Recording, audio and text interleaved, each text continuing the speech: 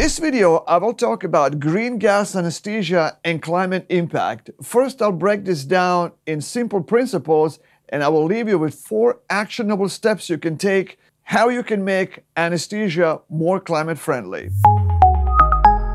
As many of you know, the very anesthetic gases that we use daily could be contributing to climate change. This isn't just a concern for environmental scientists. It is really something that we as anesthesiologists must address. Why?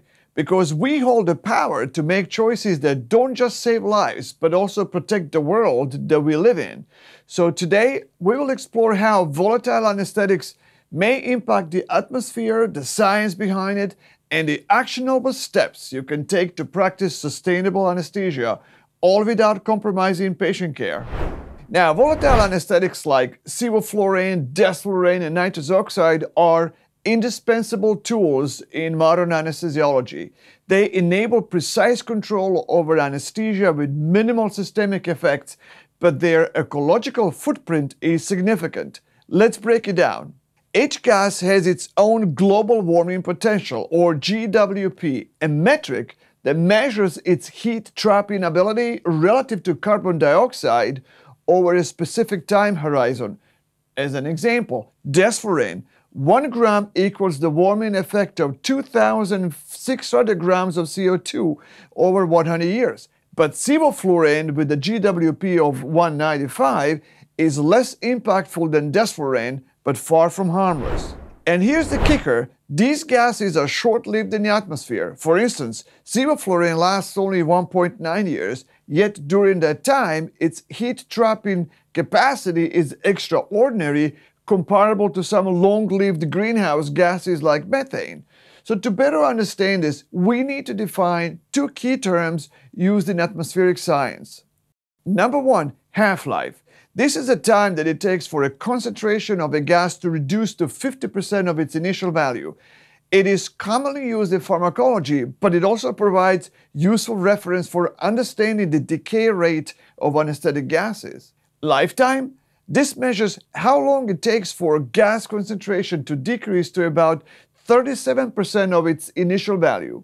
It is a preferred metric in atmospheric science because it directly relates to the cumulative heat trapping effect of the gas over its presence in the atmosphere. And the two are related. Lifetime equals 1.44 times half-life. Why sevoflurane has a short lifetime of 1.9 years, nitrous oxide persists for over 100 years, continuously amplifying its warming effects. As anesthesia practitioners, it is essential to consider our individual responsibility in the environmental footprint of our practice. Every choice we make in the operating room contributes to the bigger picture. While the impact of a single decision may feel small, collectively they do add up to a significant change.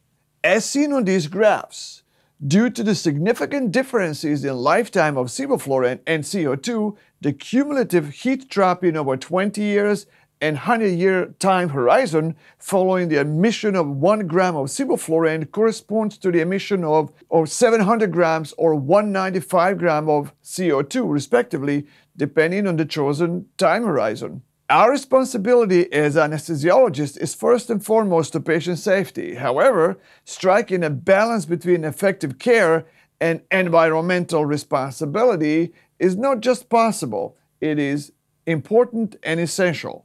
Let's consider a few practice examples. Desflurane. Its high GWP means it should be reserved for cases where its clinical benefits are undeniable. Nitrous oxide. This is often replaceable with other techniques. For instance, studies have shown its use can often be avoided in favor of regional blocks or TIVA.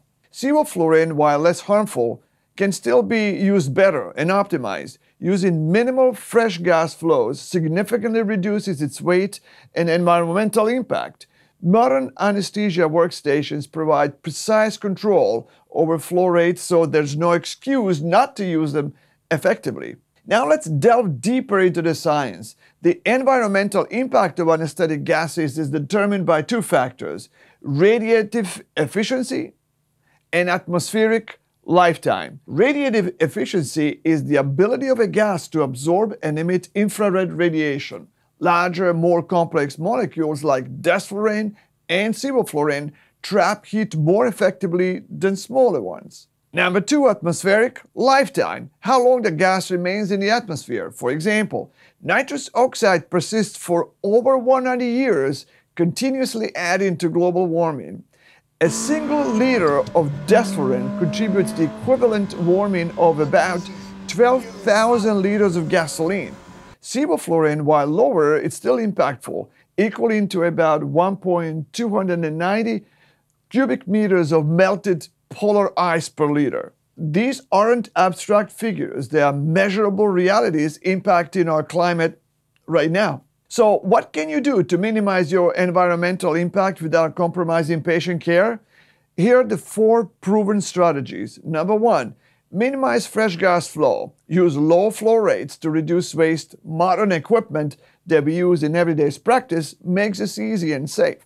Consider total intravenous anesthesia, or TIVA.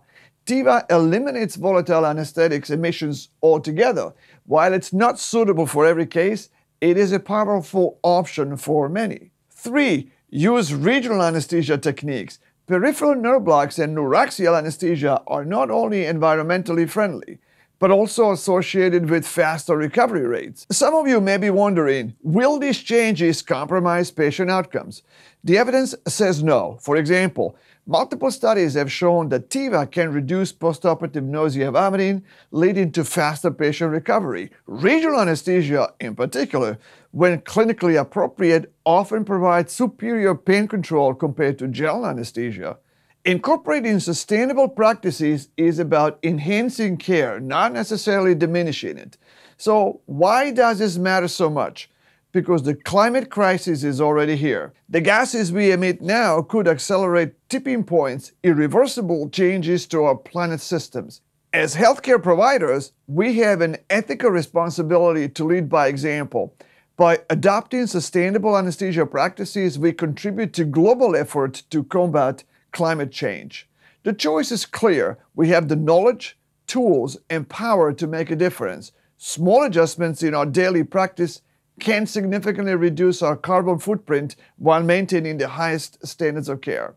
Let's ensure that the air we breathe, both in and outside of the operating room, remains clean for generations to come. If this message resonates with you, hit subscribe for more insights on sustainable anesthesia practices. And don't forget to share this with your colleagues, because together we can make a healthier future for our patients and our planet.